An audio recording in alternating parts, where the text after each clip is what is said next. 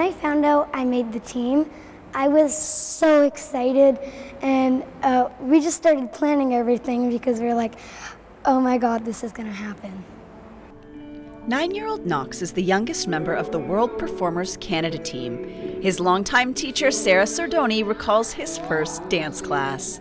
I've been working with Knox since he started at age 2. So he started in superhero hip hop class.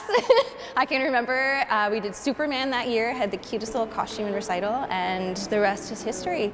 Knox is very special with how he moves and just with how he feels the music. I think that he feels it in a different way than some other kids, and you know, when he gets on stage, it's not just about technique for him. I think he's been super successful because he just dances. It's not just about steps. He just really feels that and dances from the heart. He joined the Dream Center's competitive dance team 2 years later at 4.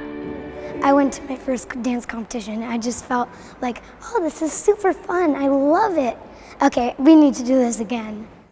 Now he dances every day. This year, to help fine-tune his favorite genre, he began training at the Oakville School of Ballet as well. He's excited to be heading to the Dance World Cup in Spain this summer. It's an awesome opportunity for kids literally from all over Canada to get together and be on a team together. You meet new people, the kids get to dance with kids they've never danced with before. And actually going with the team in 2018, I went to Spain with WBC, and I also went to Portugal in 2019. You just get to see how different countries interpret dance and the art of dance and the different genres and how everybody comes together and celebrates dance. The team doesn't typically take younger dancers, but Sarah believes Knox is up to the challenge. I would say that they probably saw something very special in Knox, like I see in him, and decided to go for it. So I know it's a challenge for Knox to be on the children's team and dancing with kids who are much older, but also a great experience for him to learn and grow as a dancer.